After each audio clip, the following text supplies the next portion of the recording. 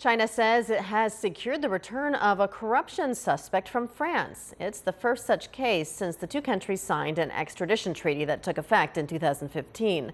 The Chinese Foreign Ministry says Chen Wenhua is wanted for economic crimes in the eastern province of Zhejiang. He was returned last week with assistance from France and the Chinese embassy in Paris. A spokesperson for the ministry says China will improve its multi-agency effort to bring back more suspects. In recent years, China has collaborated effectively with other countries to bring back illicit money and suspects through pacts, diplomacy, and the principle of mutual benefit. We will intensify our efforts, improve our legal system, and improve Operation Skynet so that it can reach every corner of the world.